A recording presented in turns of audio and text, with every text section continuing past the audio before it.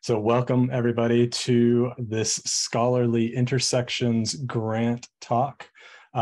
This talk is being hosted by the History Department, that's us, the Center for the History of Video Games, Technology, and Critical Play, that's also us, the American Studies Department, and American Indian Studies Department for this talk. And we appreciate all of their support for this, as well as the support of the College of Liberal Arts for making these kinds of talks possible. I'm Professor Sean Smith from the History Department, and today we are very, very excited and proud to host Maddy Myers, who is an electropop musician, pop culture critic, and writer who has worked at Paste Magazine, Kotaku, the Mary Sue, and is currently the deputy editor for games at Polygon. She is also a podcast host on the Triple Click podcast about games and culture. That podcast is on the Maximum Fun Network, and she is the co-host of the Mutant Ages podcast. I knew I was going to screw that up. That deconstructs X-Men comics for their queer subtexts. Welcome, Maddy. It's really fantastic to have you here with us. Thank you for having me, and thank you to everybody who's tuning into the Zoom. I am in Boston, Massachusetts, and I'm here in my office, so you get to join me here. I made a PowerPoint deck for this presentation because I just thought it would be a little more fun that way. So I'm going to share my screen so you don't have to stare at me the whole time. Can you all see that? Sweet. Okay. So I called this Only the Stubborn Survive because it's how I feel about journalism in general, but especially games journalism, which is what we're going to talk about today. I guess it could also be called How to Fix Games Journalism again, because a lot of people have tried to fix games journalism, including me. It's debatable as to whether I've succeeded. So I'm Maddy Myers. I've been working as a games journalist since 2007, which is when I published my first ever video game review at the Boston Phoenix. It was for Pokemon Battle Revolution, a game no one remembers. I'm going to open up the chat so I can see it. Okay, great. Please put poggers in there, PogChamps in the chat. In 2011, I'll show you a picture of me from 2011. I was 25 here. This is an award that I won for an article I wrote about sexism in video game culture at the time. This was also the year that I got my first death threats for writing a story about sexism. Not the same story. By the time I won this award, I was kind of like, I guess this is going to happen if I want to write about sexism in video game culture. And I kept on doing that and working for the Phoenix full time until it went out of business in 2013. And for a couple of years after that, I freelanced. I wrote for MIT Press, Paste Magazine, some other places, and I lost a lot of hope in that time because I didn't have a full-time job and freelancing was really hard. And I didn't know how to do it and keep making a living. And something else I did during that time was play every single Metroid video game. Great thing to do when you're depressed, I would say. And this is a page from the Metroid manga, which is written by Koji Tozawa and illustrated by Kenji Ishikawa. And this is Samus Aran. She's an intergalactic bounty hunter, kind of like a freelancer. And I related to her a lot during this time period because as one of the few women in my field, I felt very little sense of community in that time period because there weren't very many women, and there also weren't very many marginalized people who worked in games journalism or who were making games. And what little solidarity there was in that group of people got really shaken after Gamergate in 2014, which I'll get into a little later. And I got scrutinized a lot for my work, and sexist insults were regularly levied at me in this time. And I was not out as a queer person on the internet or in my writing career until 2015, although I did come out to my friends at age 12. So skipping ahead, I did eventually get another full-time writing job for the Mary Sue. in 2015. And then I worked at Kotaku from 2018 to 2020. And that was the first time I worked for a mainstream video games only publication, was Kotaku. And now I work at Polygon. And my job at Polygon, deputy editor of games, means I direct editorial coverage of games across the site. So that's a very long way of saying that since 2007, when I was a little baby, I have become a master of video games at a major website. And I got there because of my stubbornness. I also had a lot of luck on my side and maybe a little teeny bit of talent, but mostly I was really stubborn. And I see that as a pretty big problem that I had to be, especially as a minority in the industry I'm in. And it probably would have made sense to give up.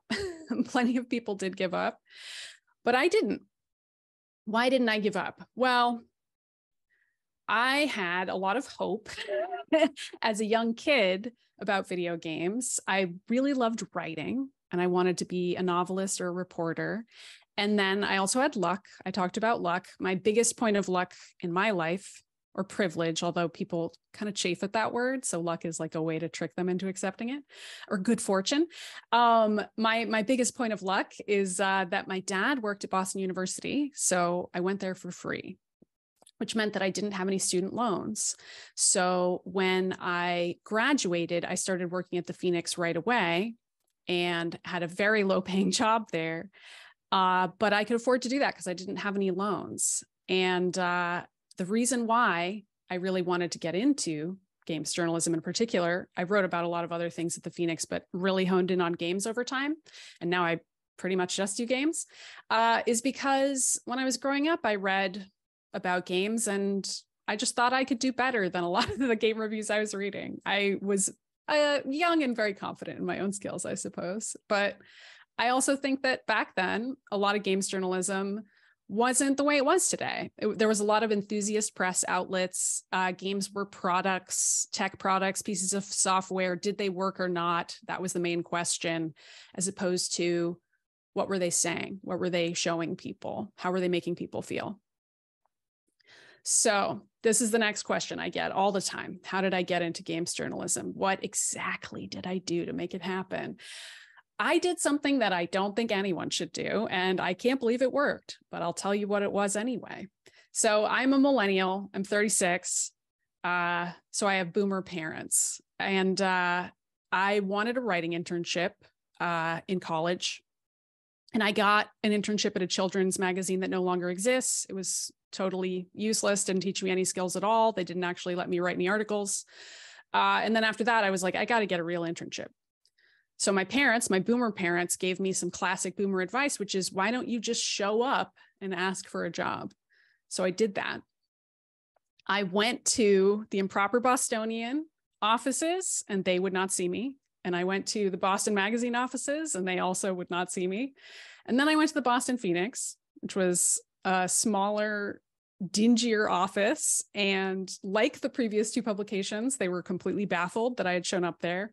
I guess I should also note that I had applied for an internship and been ignored, which is a classic. I'm sure it's happened to many listeners, applying for jobs and internships and never hearing back. So I just showed up and I talked to the woman at the front desk at the Phoenix. And I said, I wanted an informational interview, which is what my parents had told me to say. It's what you ask for when you didn't get a job and you want more information about the company. I don't think any company actually provides this, and neither did the Phoenix. And they told me that. And I said, well, I'll just wait until somebody can talk to me. And I just sat there reading a PSN magazine until eventually some guy walked out who wasn't much older than I was, an entry-level guy. And he said he'd look at my resume. And he worked for one of the executive editors as an editorial assistant. And I guess he liked my resume because he passed it on to somebody else. And then those people got in touch. I sent some unsolicited articles to them. And I think all that was enough for them to be like, I guess we'll give her an unpaid internship. Again, not very exciting, but It's how I got my foot in the door there, because once I was there, I was constantly hanging around reporters and editors and listening to other people who were way more experienced than I was, pitching stories. And I got a lot better at doing that. And then eventually I got actually for real hired there. And I worked there until it went out of business in 2013. So, very beginning of my presentation, I said, why is games journalism so hard, and why does it suck so bad, basically? So writing for a living doesn't suck. I love doing it. But journalism as an industry, it's in really big trouble. So the Phoenix went out of business for a few reasons. One of them is just part of the decline of media across every sector. The Phoenix relied on some ad revenue, but mostly classifieds. So those of you who don't know what classifieds are, Craigslist is basically free classifieds. It's a free classified section that, by existing, made it irrelevant and redundant for newspapers to have classified sections. It used to be that you had to pay to put up an ad saying, hey, I've got a guitar I'm trying to give away. But that's changed. Obviously, you can do all of that on the internet for free with Facebook Marketplace now and all kinds of other Craigslist knockoffs. And that put the Phoenix out of business. We had a huge amount of classified income that all went away. There was some advertising income, but mainly it was the classifieds going away that destroyed it. And that has happened to tons and tons of newspapers across the country and elsewhere, not just in the United States. And online publications, they tend to use ad revenue. Obviously, they're not using classifieds anymore, but advertising revenue is really different on the internet than it ever was for print. Rates are much worse. Generally, people don't really look at online ads. They block them. I'm sure all of you do, and I can't blame you. So all this to say, media outlets don't have money. So there aren't enough jobs to go around. There aren't mentorship opportunities that there were 10, 20 years ago. And even back then, there were not very many. And there are no signs of that changing anytime soon. And in video games, I would say it's even worse, because a lot of mainstream publications still don't have video game sections. But I'll get into that later on, the specific problems with video games.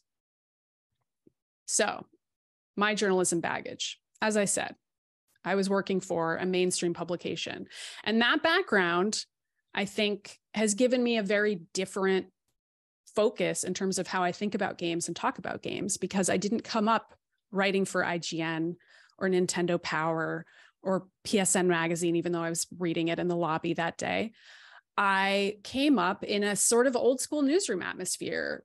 And that newsroom wasn't writing for the Associated Press or NPR. It wasn't forcing me to be neutral or objective.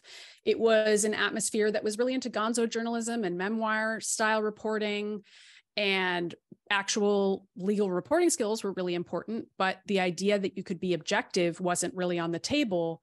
Subjectivity was always a big part of how the Phoenix operated. It was a very left-leaning paper. It was also built on a hierarchy of editors that is pretty classic. I came up understanding the typical relationship between an editor-in-chief, a managing editor, a series of editors underneath them that cover different sections. And that is not necessarily something that folks who came up working for really small blogs, that's not an experience they have, which is fine.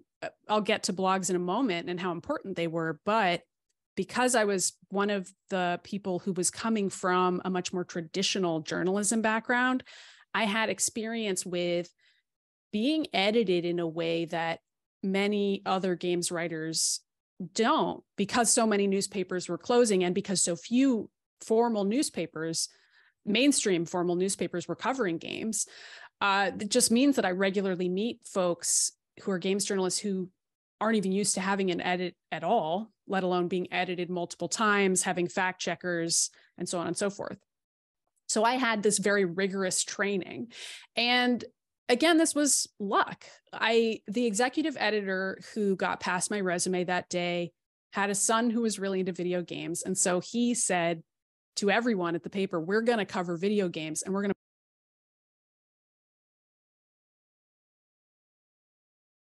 unmute. Unmute. Here we go. All right. So the Phoenix decided to put video games in the art section as opposed to some other technology section, for example. Video games were alongside dance reviews, art museum reviews, music reviews, movie reviews. They were seen as being on that same level. And also, the other important piece of this is that the Boston Phoenix was a local newspaper. These are the main kinds of newspapers that are gone now, especially post-COVID. But it meant that I was covering not just a critic covering games for the art section, I was also reporting on local stories. So Harmonix, based in Boston, Irrational Games of BioShock Infinite fame, closed in 2014, the year after the Phoenix closed. I was always really sad I didn't get to cover that for the Phoenix. I covered indie game studios, like Firehose Games was founded by some MIT students, and that's in Boston. The list goes on. I was covering games in a local way, the way that you would cover like an underground punk show. But my equivalent of that was knowing Zoe Quinn way before Depression Quest came out and sparked Gamergate and all of that. That was just a Twine game that was getting shared in dark bars with other games developers. And I would just go to meetups and meet people that way. And that's all stuff the Phoenix taught me how to do. So let's talk about blogs, shall we? This is another thing about the time that I came up that I feel almost lucky about, because blogs aren't really a thing anymore. But in the 2010s, they were so totally a thing. So I'm highlighting the Brainy Gamer here. This was Michael Abbott's blog. And there were many really cool blogs that kind of surrounded the Brainy Gamer in this time and referred to themselves as the Brainy Sphere. So one of them was Lee Alexander's blog. Hers was titled Sexy Video Game Land. She's, of course, became a famous critic and journalist after that, and now she works on video games. Another person in that sphere was Kieran Gillen, who people probably know now for writing X-Men comics, but back then he was writing about video games. He wrote a manifesto called The New Games Journalism in 2004. There was this other guy, Chris Dolan, who also went on to write video games. He wrote Mark of the Ninja, if people remember that one. He also founded Kill Screen Magazine, which was a little tiny indie magazine at that time. And another Brainy Sphere guy was Mitch Carpata, who wrote for the Boston Phoenix with me. And he had his own blog, Insult Sword Fighting. And all those people were Gen X. They were older than me. So these were people who I was growing up reading. When I was 22, they were in their 30s and the more experienced folks. But writing about games in the Brainy Gamer style, that sort of memoir style, that wasn't happening in mainstream publications, and it wasn't happening at places like IGN or Kotaku really either. But it started to happen because of those blogs.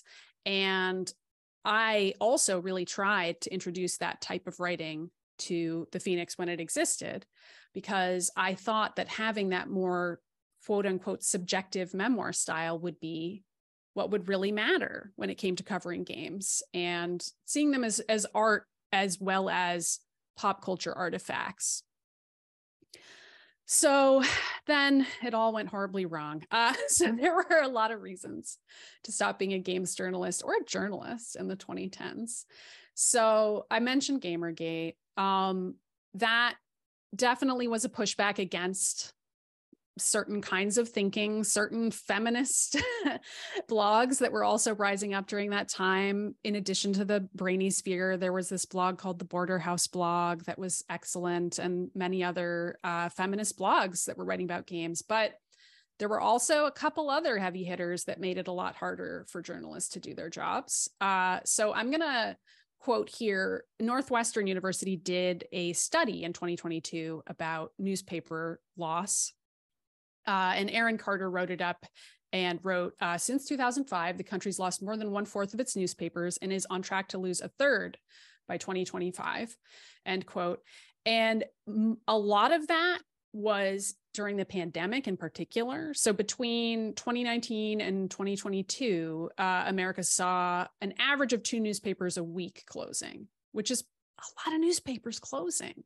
And you might be wondering, why is that? Well, a lot of times when there's a recession, or when we're on the brink of a recession, as we're being told right now we supposedly are, advertising budgets for companies are the first thing to go, which means that if you see layoffs, like recently we saw some layoffs at Spotify with their podcasts and advice, and Fanbyte closed recently. The reason why those layoffs are happening now, right before a recession may happen, is because this is when advertising networks cut back. And because advertising had already changed in the move from print to online, it had already become less effective because, again, fewer people are looking at ads on the internet. That money just never came back. It was never replaced with anything. And now people are getting their news from Facebook and Google. They're not opening up a newspaper or going to a specific website and getting their news from, Polygon.com. People aren't really typing in those letters into the URL. They're instead Googling for the news they want. And then maybe they're clicking on Polygon from there, or maybe they're seeing it shared on Facebook or some other social media site. And that's tough because it means that every publication online has to fight with one another in order to be in those Google results and has very little control over what actually shows up there.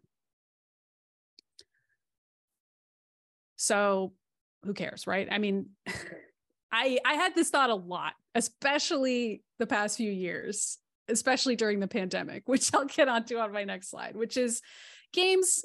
They're just silly, ephemeral toys, right? Like, does it really matter if there aren't very many games journalists anymore? Does it really matter if there aren't very many journalists anymore?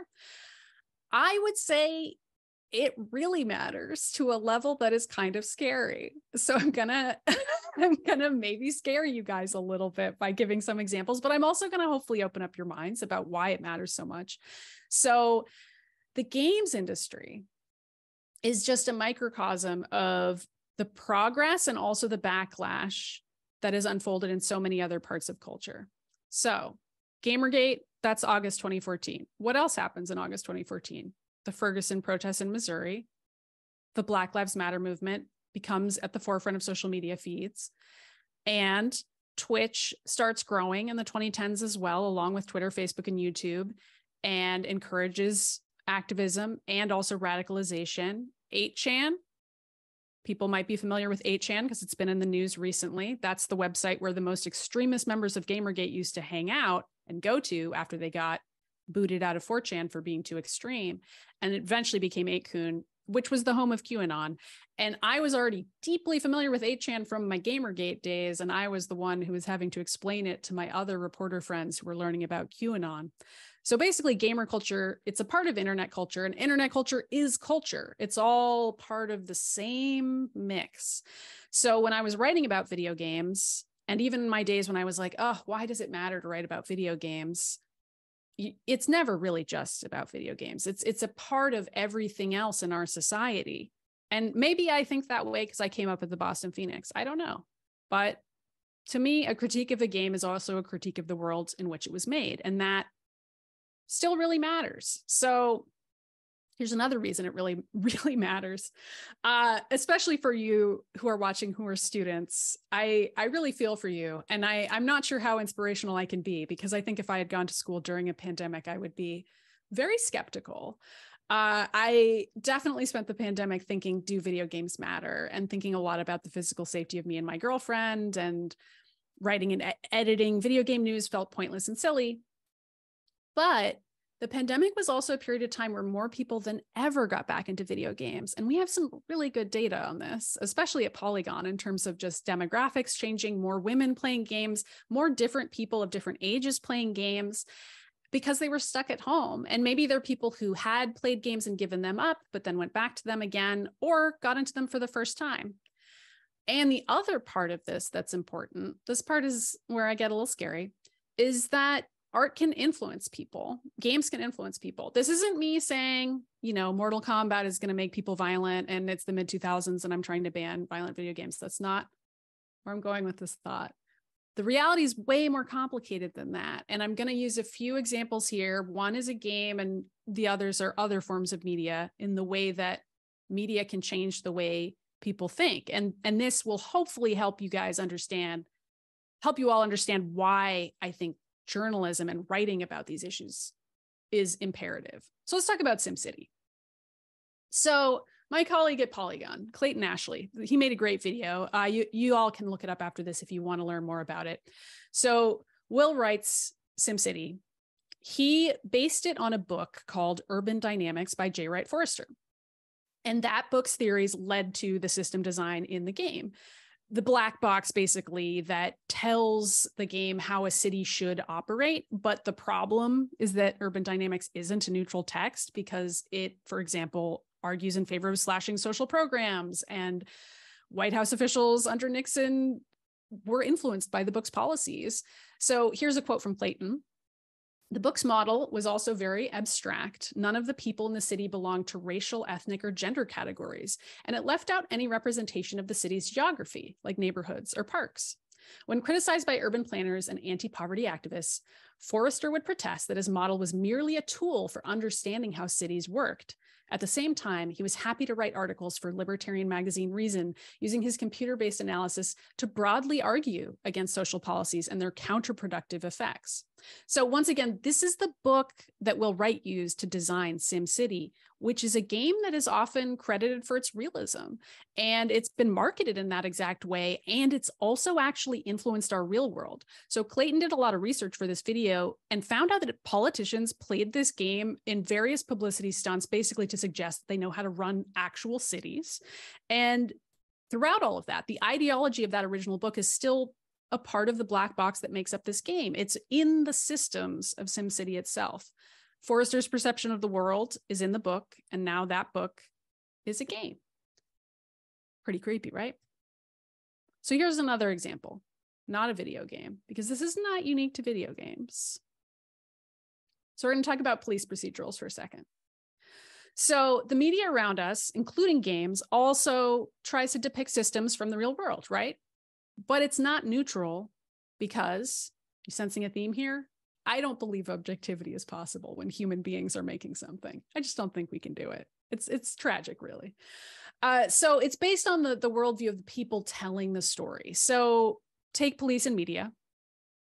This started in the 50s. The LAPD consulted on the film Dragnet to ensure that it would be a heroic police story. And then we've had tons and tons of shows, from Law and Order to Brooklyn Nine-Nine to all kinds of shows that are about the police. And Law and Order specifically works with police consultants. So Vulture did a story in 2020 that spoke to these consultants and producers and writers for true crime documentaries and also police procedurals. And here's one of the true crime doc producers. I'm quoting them.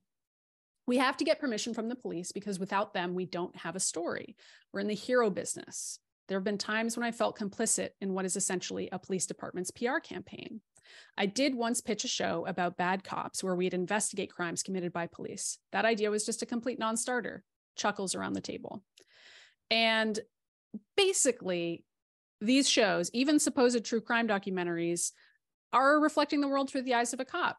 That's the black box in this scenario. Now, you may think that's fine, but it's still important to know what the black box is behind what you're watching. That's a perhaps gamified way of thinking about things, but systems can be similar to the way that a game is designed. It's a good way to think about everything.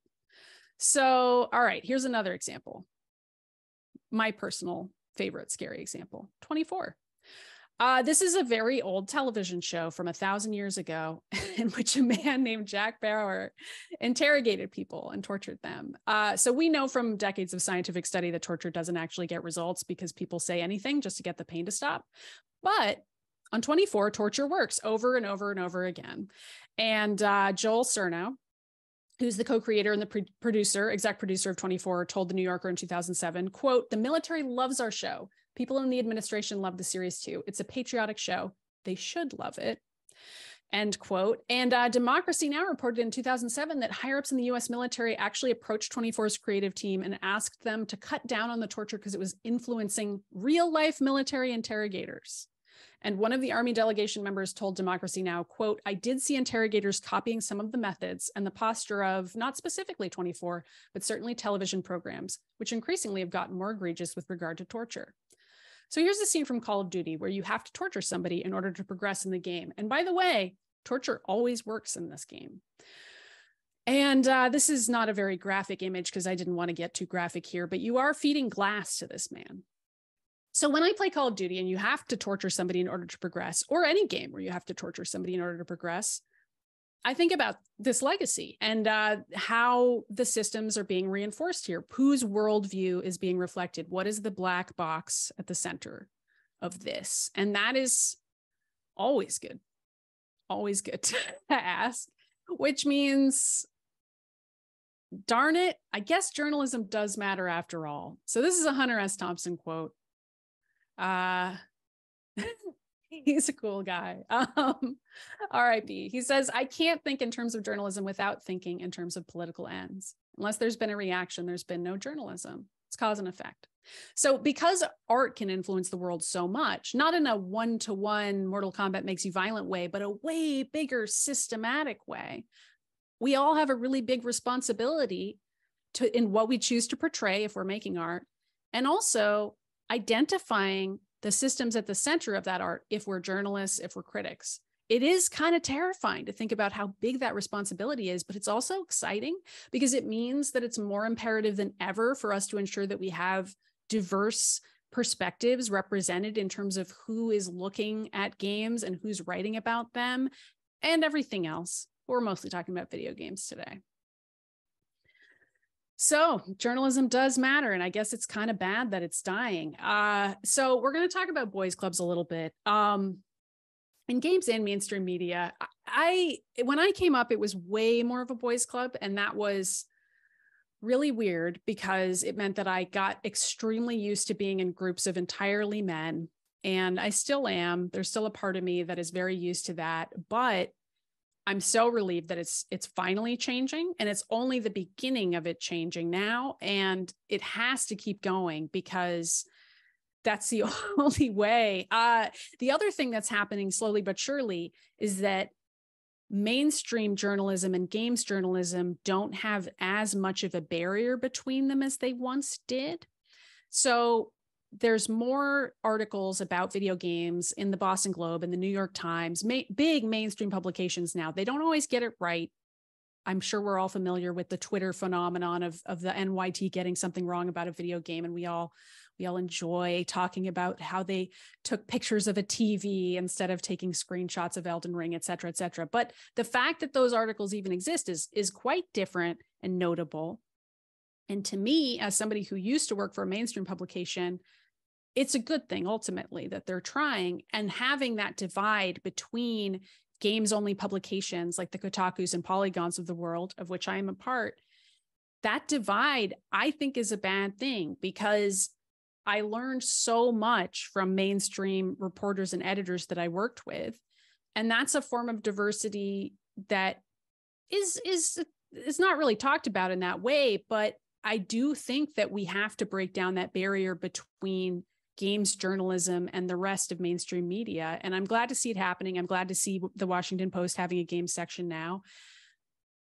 And I'm also glad to see just more and more people talking about the idea of games journalism being quote unquote real journalism of any other kind. So the other issue here, blogs have kind of become crowd-funded journalism. So we see this a lot. Substacks, Patreons. I first started seeing that happen before Gamergate, where people would leave jobs and then form a Patreon because they couldn't find a games journalism job. And it was very controversial then, and it's only continued now. The problem with relying on crowdfunding as a solution for these issues is you need to already be successful in order to have a successful crowdfund. And when you have a Patreon, you don't have health insurance necessarily. You don't have the institutional support. For example, at Polygon, we have a legal team who can help us look over long-form investigations. You're competing directly with your peers as an individual rather than competing with other larger publications.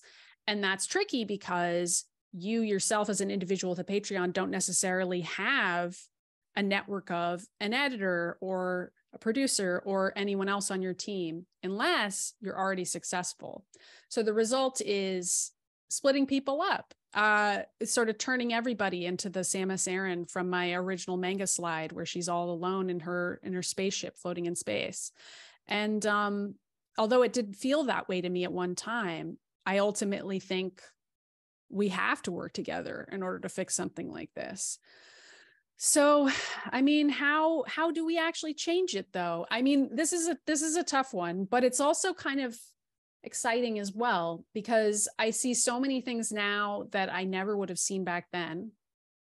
I see more diverse people writing about games and making games, but also never would have expected long form YouTube videos to become one of the most popular ways to interface with games. That's become a form of criticism and journalism that is fascinating to me. I don't think the YouTube algorithm favors 5-hour analyses of Dark Souls, but people are making it work. And sometimes they're doing it with Patreon, and sometimes they're doing it in other ways.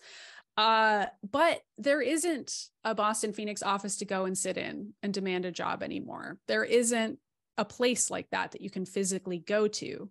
There's the internet, and that is not exactly a place that where money is made. And it means then that a lot of people who get into games journalism are people who can afford to work an unpaid internship. They're people like I was, even back when there were more opportunities, people who didn't have student loans, who could afford to take an unpaid internship on top of the other paying jobs that I had at the time. And that's just not everyone. And it's especially not everyone now. So where did all the money go, and will it ever come back, is a sentence I wrote in my notes. And I don't have an answer, but heck, we got to figure it out. So open to ideas, open to ideas in the Q&A. This is my talk. You can find me at Maddy Myers on pretty much every social media platform that exists. And you can listen to Triple Click in the Mutant Ages if you wish. You can find links to that at maddymyers.com. But let's wrap. Let's talk about journalism. I will answer any and all questions. Thank you, Maddy. That was great. I know I have a lot of ideas. Probably Sean does too, but great. We're gonna fix it, guys. We're fixing it today. Fix it, but having a conversation is where you start, right? So, and we have a couple questions from colleagues, but I think a few people posted some questions or ideas in the chat. So if you have any ideas or thoughts before Sean and I try not to take over, please either raise your hand or post it a comment in the chat.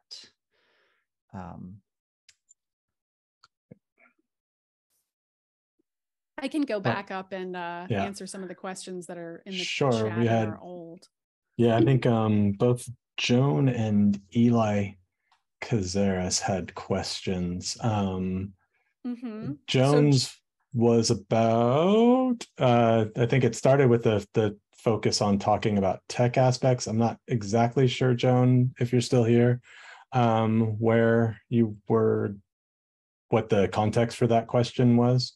I think it was about the initial differences between reviewing a game as a piece of software versus reviewing a game as a piece of art, which is a tension that I would say led to Gamergate pretty directly. Like the idea that there's an objective way to review a piece of software, but a subjective way to review a piece of art. And also that it's feminine to be subjective, and that women don't play games and therefore shouldn't be listened to. All of that was layered in there. And for me, there was still, does the game work or not? That was still a key point of concern if I was writing about games for the Phoenix. But I also was really focused on writing about games for a mainstream audience early in my career. And also when I pitched stories about games, I was pitching them to editors who didn't play games, and I had to make them seem interesting. So I was finding the story, I was often with a human angle, like a human interest angle or a cultural angle or socio-political angle, because that's the environment I was in. But I think it was also just a good form of practice for thinking about games as art in addition to pieces of software. So I do, I'm certainly familiar enough that I could only talk about the technical aspects of games, but I never had to. And I appreciated that. Okay. And then she was asking also about Warner Brothers and the most recent takedown, I think, of a lot of their animation from the HBO streaming services, I think is where that question was going, maybe.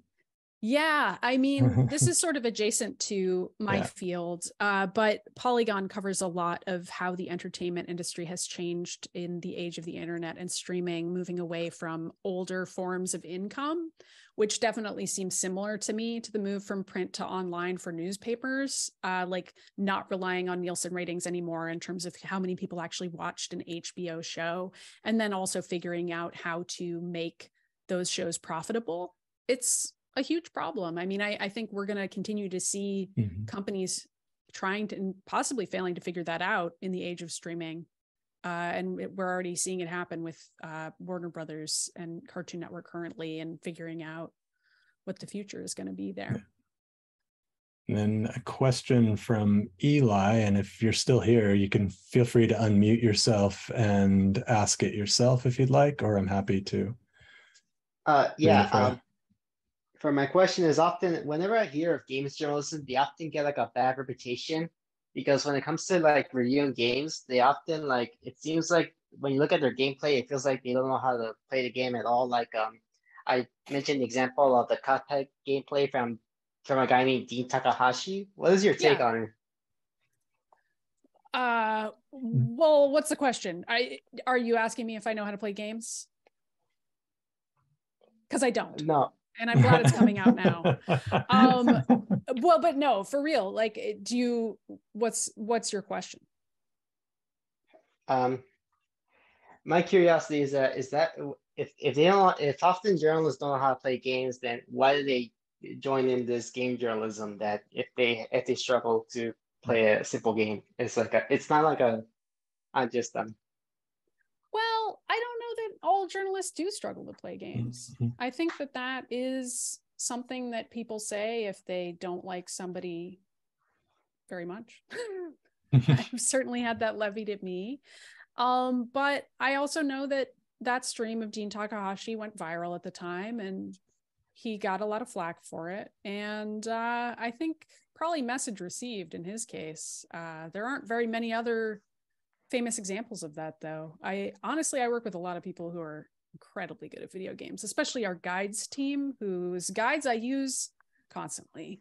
So I guess I would counterpoint that if you've ever read a video game guide, those people are also journalists. They're also taking notes as they play. They're also working with everybody else on the team. They're getting edited and copy edited and fact checked the same way everyone else is. And they are some of the best people ever at games, because they have to be. And a lot of times they're playing a game before it's even out, and they're having to figure it out all by themselves.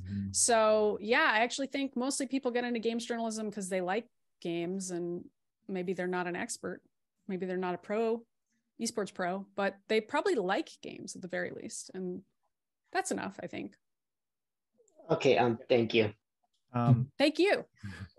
There's another question here. A follow up on that too, Maddy. Like, I don't think Sean and I are very good at games, but a part of it is, and maybe this is what he was getting at too, is, how you read the game, how you think about the game, how it's culturally situated, which for me is as you talked to, is a very important part about the game itself. Like, I am not just interacting with it as a game, I'm interacting with it as a cultural and often historical object where I want to see the value of its representation. And as you, I think, so adroitly mentioned, its impact that it can have in kind of a multiplicity of ways that we don't necessarily think about, because when you read these as media forms, and we read media as having a large impact on society, these are important objects in that sense, that have that very tactile and direct, if not direct, at least indirect effect about how people think about the world around them.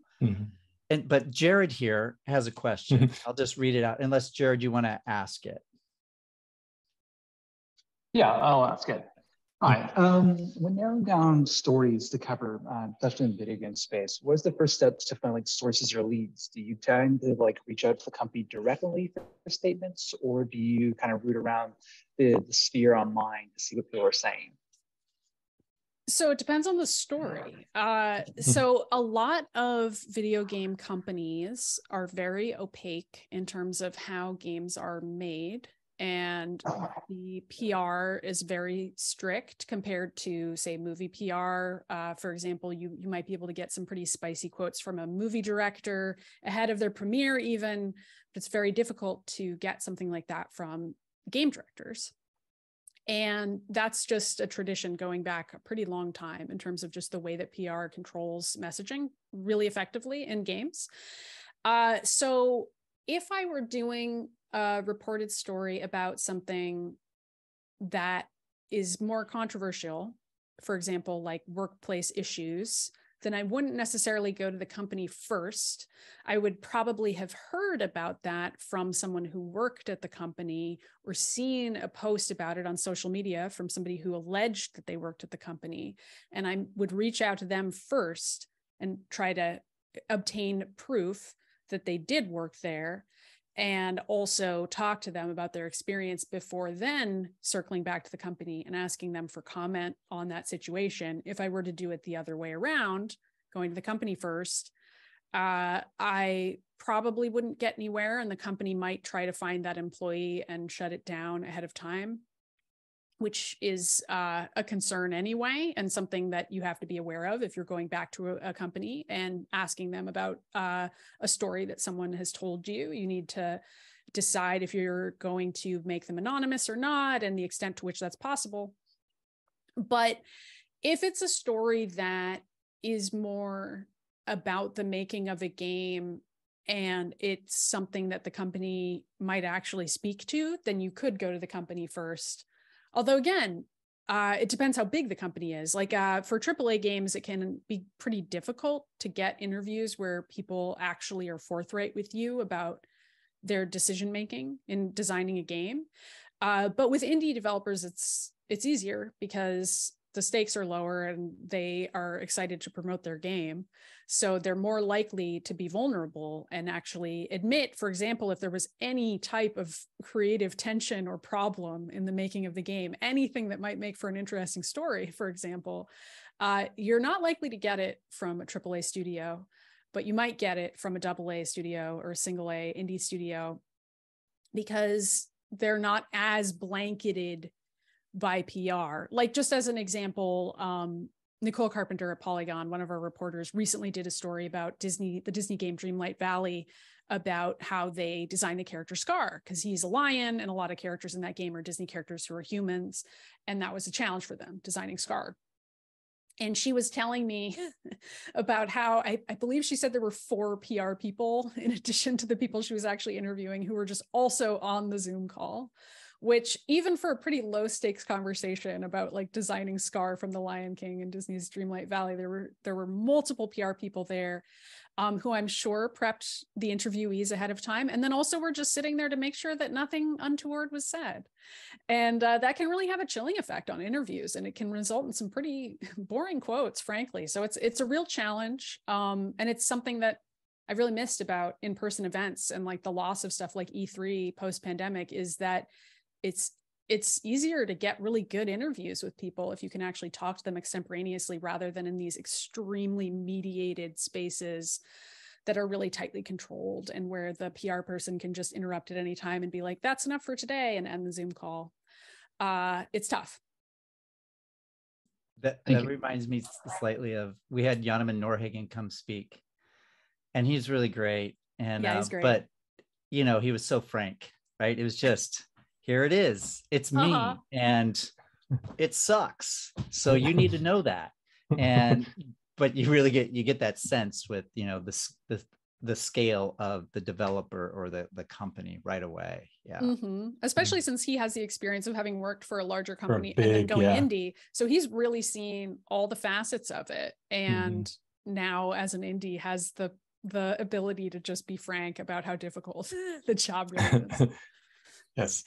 and I mean, really self-effacing when it came to his own work and how he approached it. It was really, when we had him, it was really eye-opening to hear an indie developer just kind of like just spill everything. He just like, nope, this is really hard. When we asked him about his research methods, he's like, well, it's me, so Yep. I got books out of the library, and yeah, so it looks like Luis T also has a question. Do you want to jump on and ask, or we can read it out for you? Give you that opportunity, Luis. Sure, I can ask in person. So Polygon is a website that does articles about all sorts of media, not just video games, which is awesome. I'm curious, Maddy, if you've seen any difference in how people respond to articles, especially like the really interesting, more controversial articles about that talk about sexism and such. If there's any difference in how people respond, depending on whether it's about a video game or a movie or a TV show. Thank you. I think that it's not that different because I'm always hesitant to sort of group things together as quote unquote nerd culture, because what even is that? And that could have been its own entire talk, I suppose, us attempting to define that. But it is also nominally Polygon's editorial purview, whatever those words mean. So we do cover movies and TV and comic books and books, but a lot of times we're covering sci-fi and fantasy, genre fiction, the kinds of things that one could become a huge nerd about. And unfortunately or fortunately, nerd culture has often been marketed as and presented as a straight white male pursuit. And it's only recently that that's really changed. There's a really good article that I tweeted recently. It's old. Tracy Lean wrote it for Polygon, and it's about video games primarily, but it's relevant to this, which is, it's called No Girls Allowed. And it's about how in the 90s, marketing of video games really changed to be geared almost exclusively towards young boys, as opposed to just being for everyone. Like we can kind of remember, especially if you like go back and play the original Monkey Island games or Myst or old games where there were female characters in the game and that wasn't a big deal at all. And then in the 90s, things really changed. Yeah, Sean included, thanks. That's a link to this wonderful story. And that's happened across a lot of other sort of quote unquote nerd properties like comic books and therefore the superhero movies that are based on them. A lot of that, the power fantasy is depicting a certain kind of white man more often than not, even though many of those superhero comics and, you know, Star Trek, I mean, we all know that those original writers and creators had progressive values and were attempting to communicate that through allegory. But somehow, despite that, the messages that were taken away were just this idea of a sort of revenge of the nerds, white male power fantasy. And that is still an issue for anybody who writes about, you know, the Black characters in the Lord of the Rings Amazon show or House of the Dragon, or diversity in Marvel movies and Star Wars and all the other things we cover. And that's definitely an issue in terms of how people cover that stuff and the scrutiny that they face. And I think it's something that makes it really hard to be a journalist as well, in addition to the other challenges that we've already noted. I mean, it's hard to be an actor or make games and have that be the response when you're trying to reflect your own life experience. But then also if you're writing about something and you're criticizing it, or you're celebrating it for having certain perspectives in it, it has a chilling effect to be faced with bigotry in response to that. And it does make people not want to do it anymore. And I think that's really sad. Again, it's something that I don't have a great solution to, because I'm just a person who responds to conflict by saying, well, I'll show you. But not everyone is like that. And I think that even people who don't have that personality trait still have really valuable perspectives and should still feel like they can have their voices be heard.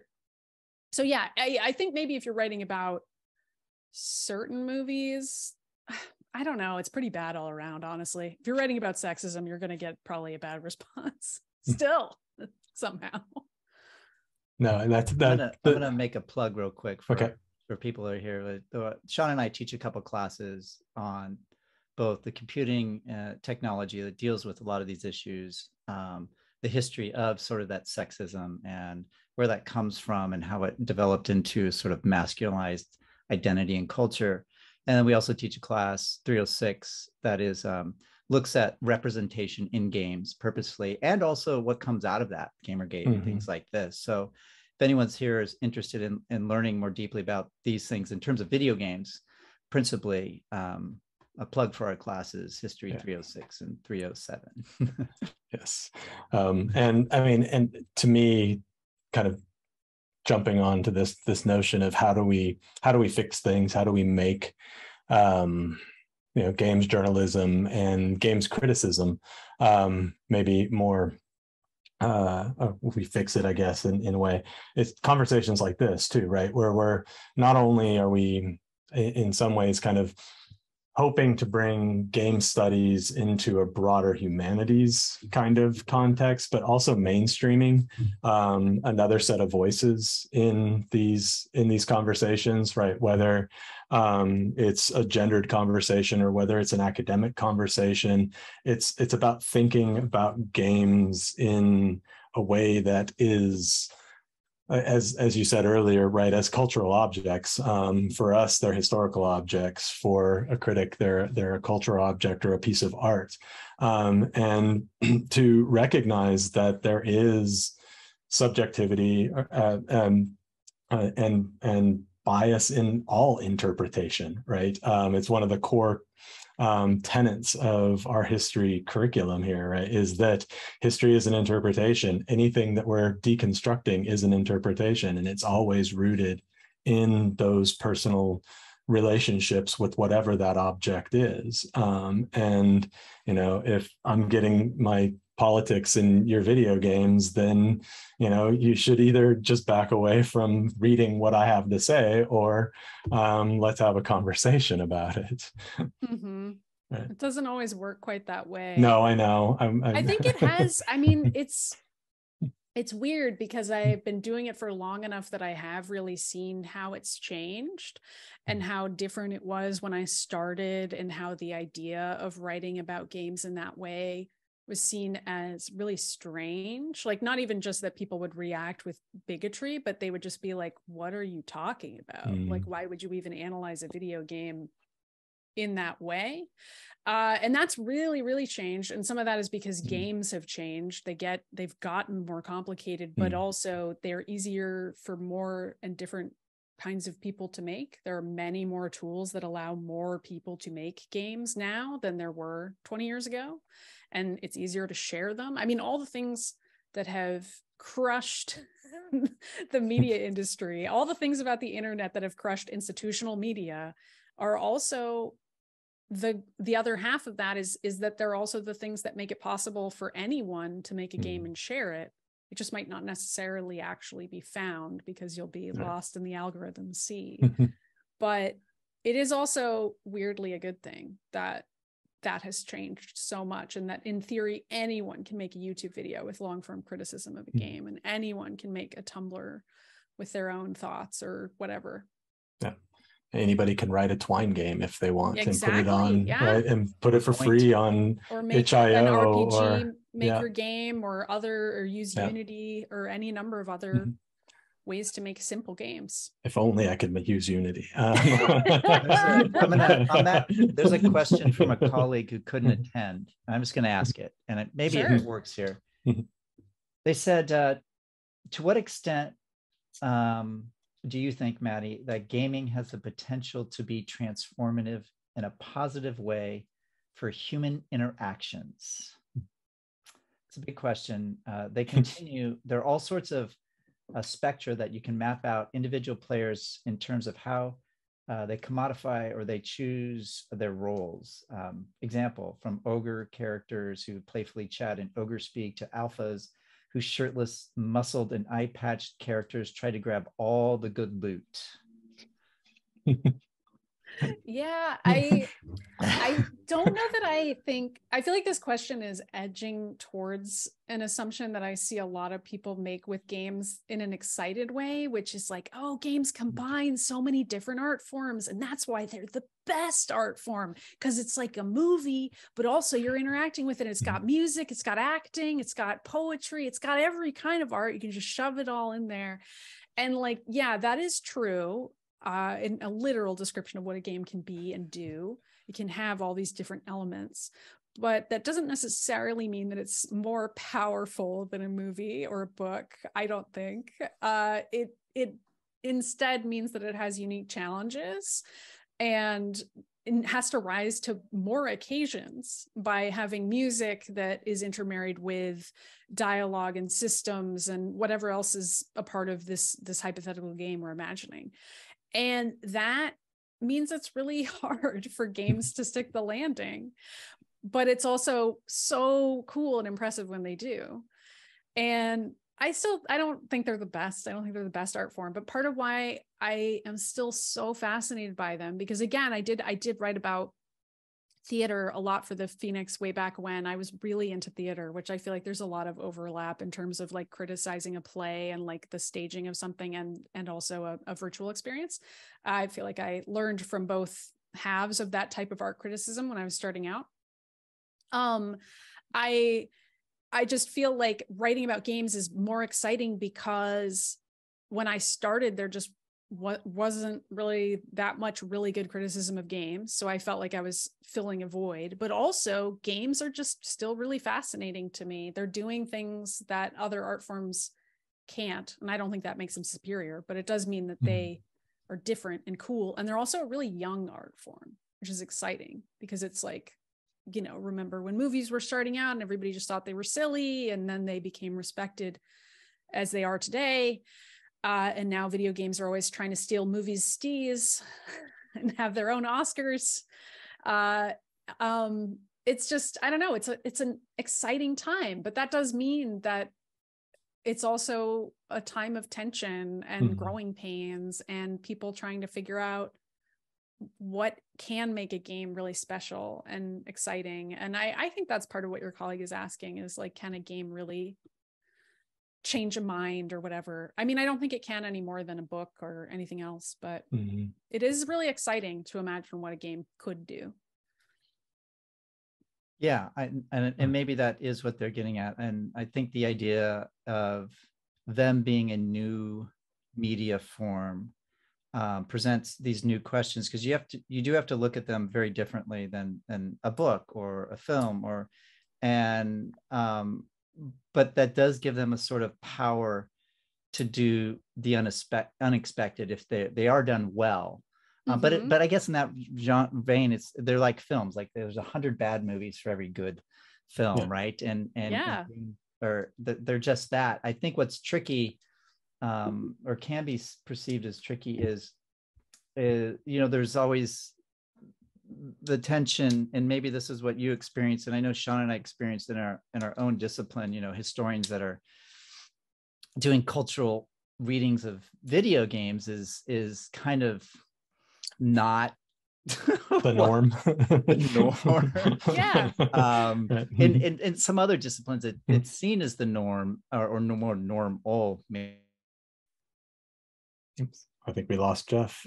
Reading them does take a particular set of a particular set of lens to look at them and understand them, beyond just being able to play them, but reading them within their cultural milieu, to get that. And it's kind of like people would view films as entertainment, and games are entertainment, and we can watch them and just be entertained.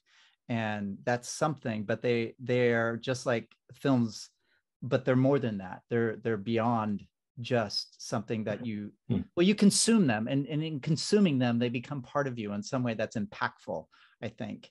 I think because they're so pervasive, and people kind of just can throw them off as just being entertainment, they lose sight of the power for good, bad, neutral that they can have, just overall, like I think your example of using the torture example was really powerful. I must say I hated that show.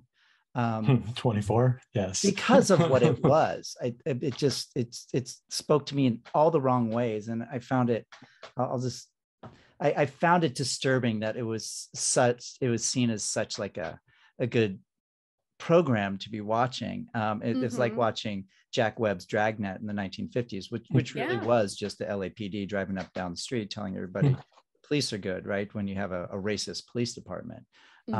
And so having that context and melding those things together are really, for me, what's really powerful about understanding these mediums and what they can do. Like even before we got on, I was just quickly doing a rerun of Bury Me, My Love. And it's such a simple game. And yet the power behind it to tell a story about love, loss, destruction, war, all these things are, I don't know, they can do a lot if they can do a lot, I guess. Yeah, I mean, I'm under embargo, but I'm playing Bayonetta 3 right now. And I just recently replayed 1 and 2. And it has had me thinking a lot about female characters in games and how much that conversation's changed. And one of the things you said that reminded me of that was how at the time when those first 2 games came out, a lot of people were talking about like the idea of the male gaze, which is a film term. And the reason why that term works so well for film is because it is the gaze of the filmmaker, and that lens is pointed at very specific things. And it is a premeditated gaze. It is designed to only look at what is in that rectangle. Whereas a game is not that way. Like there are cutscenes where the camera is controlled and you are getting potentially male gaze or some other form of gaze, but you are also getting control of the camera a lot of the time yourself. And also you are controlling the character.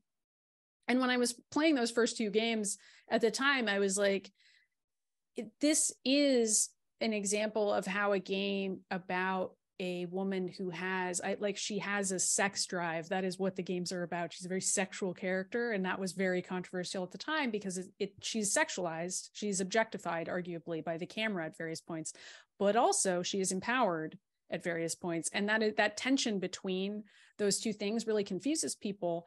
And I think it's because it's a game, because you are playing as this character. You are inherently going to be empowered because you are her. You have the power to do everything that she does. That's you. And that is always going to be different, in my view, from a film or a book or a piece of music, even, where it's not ever objective. I think we can all at least agree on that. But the interactivity there is that you're perceiving it. But with a game, you're at least in part controlling it, or perhaps inhabiting some piece of it. And that will change the way that you interpret it. And means that we have to come up with new terms. I mean, I don't know that male gaze is quite it. And I sort of thought that at the time, and I still think that. But there is something to it. It's inviting a new form of criticism that I think is still really exciting. Yeah, I think player agency really is the key difference in this media, right? It allows us to subvert narrative if we want to. It allows us to make I mean, I understand that the narrative is point A to point B at some level, and we have to, right?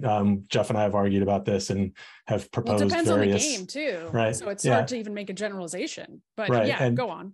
Well, we've proposed a paper called Divorcing Dutch, because Jeff, when he plays Red Dead, will just skip all of the story so that he can go through the immersive environment that is the world. And I'm much more of I'm going to play the damn narrative and get through it. But I also hate the idea that I have to, and I guess spoilers for an older game, but that I have to engage in the violence that like Micah wants you to engage in while you're playing the game, because I'm playing as a much more kind of pacifistic cowboy, if right. Yeah. And the game will break my relationship with it when it forces me, like those torture scenes, when it forces you to do something that you don't necessarily want to do. But I mean, anyway. And I think that that's what makes this so unique. And in some ways, it gives us, right, as consumers of these medias, it gives us a much more personal voice in the way that we're experiencing them. And that then in the way that we criticize or write about these games, it makes it even that much more personal. It's hard, right? It's hard to divorce that person. Nobody's ever told me that I don't know how to watch TV, right? But I've been told I don't know how to play a video game. Sean, you don't know how to watch right? TV. Thanks, Jeff. Right. Or that I'm watching TV wrong. You're not even looking at the screen. No, I mean, I feel like if you get really in the weeds and you talk to some TV critics, you might get accused of that. There's certainly like there is some of that, but I agree with you that it's not as common of a factor in terms of how people talk about it. Like there is the idea of, can you beat this or not, that has made games a very frustrating and interesting object to write about. Well, it's the power of, like you both suggested, once you inhabit the character often, right? What do you do with it? And now there's two things going on there. One, the rails of the character. You have to do certain things to move the narrative along. And then two, to what extent do you become the character because you feel associated with, or does it draw you in to that sort of itness of whatever that character is? Like if we take, I'll just go with the Red Dead, Morgan, he's really a gangster, right? He's a conflicted gangster. But cowboys as gangsters is like about as mythical as you can get, but it teaches the kind of narrative that's what cowboys were, which it's really the conflicted moralist cowboy was. Yeah, but you can only be as complicated as the game allows you. Yeah. And I mean, I think that can also be really powerful. Yeah. I feel like there's something to be said for a game where you don't have a lot of choice, but you're instead just getting to inhabit a really well realized character and seeing what choices they see as the only options, and imagining if you were someone who had those as what you saw as your only options.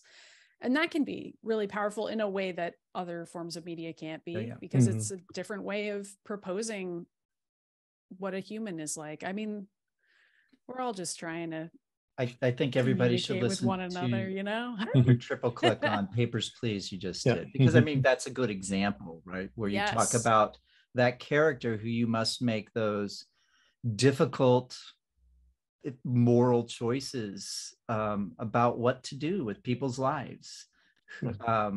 And you inhabit that. And I mean, unless you're the cruelest person around, I mean, you're going to be thinking about those things no matter which direction you take. The idea is planted in there by the game because of who you control, and you can't separate, and you shouldn't separate that.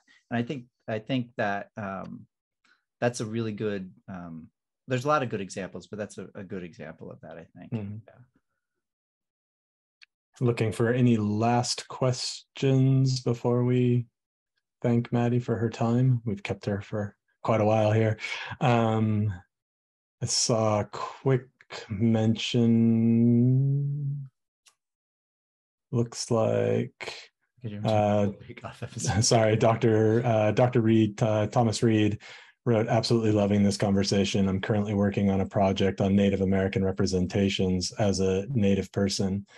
Thank you all for your knowledge and insight. So just a really kind comment there. So thank you. Maddy is the famous Samus of all of them. So, or their favorite Samus of.